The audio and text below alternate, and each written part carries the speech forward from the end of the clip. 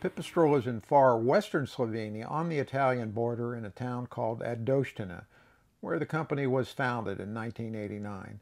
The new factory is in Gorizia, just across the border in Italy. This is the original factory, which is located right next door to a nice turf runway.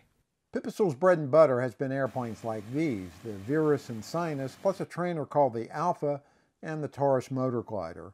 Recently, the company formed a new division called Pipistrel Vertical Solutions, and it's developing multi-rotor aircraft for the urban air mobility market. But for the time being, the main products are piston fixed-wing airplanes and 3 to 5 electric airplanes per month. Pipistrel is a thoroughly state-of-the-art company. All the major design work is done in-house on CAD/CAM equipment. Pipistrel was one of the first airplane factories I saw to incorporate barcode scanning at every phase of manufacture instead of paper travelers. Like most airplane companies, Pipistrel farms out some of its manufacturing to outside vendors. Slovenia has a long history of glider production, so it has a good industrial base for composite work. To control quality, Pipistrel builds its own tooling while outside companies do the layup work. In the original factory, Pipistrel builds some sub-assemblies, including pre-wired instrument panels and avionics, which are then carried over to the new factory across the border. And by the way, that's Ivo Bertorelli, who founded Pipistrel in 1989. The Gorizia factory has 3 assembly lines, but room for a lot more. Most of the factory output are Rotax-powered models used in the training and recreational market. The electric airplanes are on the far left in this clip. Assembly starts with the fuselage on its wheels, and here's Peter Bertorelli to explain the flow. Basically, all our production line is made in different phases. At the beginning, we insert and mount bigger parts, the undercarriage, also the mechanical parts, and then so on. When we move from phase to phase, we insert more components. The engine, the components, the electric, the dashboard, the cockpit, the seats, and so on. Then the propeller, the doors, all the production line, it's divided in 11 phases. All the components came from Pipistrel DO Aviation from Slovenia.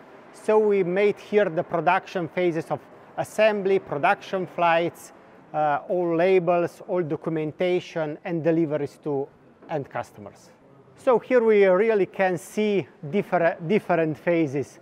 From the previous, here we can already see more parts already installed, the dashboards, the controls, the pedals, and so on.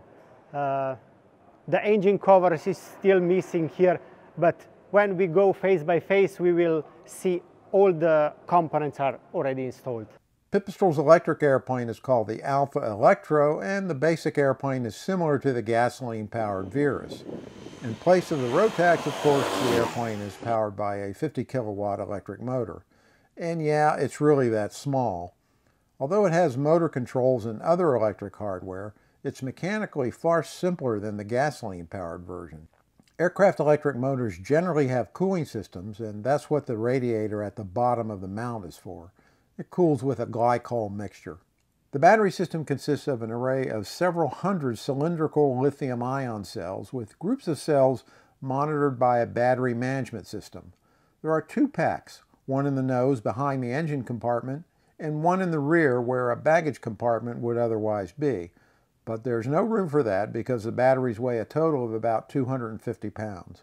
Once the airplane is fully assembled, it moves into the completion and inspection area and is then rolled out for a test flight off the turf runway. The electric airplanes get a thorough 5-hour ring out with an emphasis on battery function and monitoring and instrumentation. Beyond that, there's really not much to an electric airplane. The Electro has an endurance of about 50 minutes with reserve, and it requires about a minute of charging time for every minute of flight. I'll have another video later on flying the Electro, but meanwhile find a full review in the August 2019 issue of Aviation Consumer Magazine. Thanks for watching.